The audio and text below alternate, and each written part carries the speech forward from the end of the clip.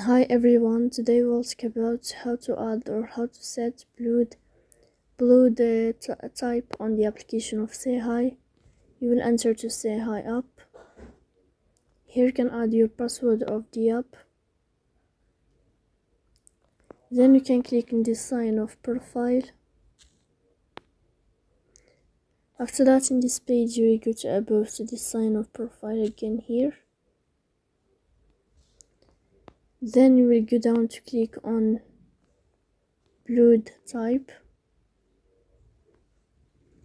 and here you can choose or select any blood type you want here, AB or O or EB or other here. So please don't forget to support us by like and subscribe. See you next time in another video, and thank you for your attention and your watching.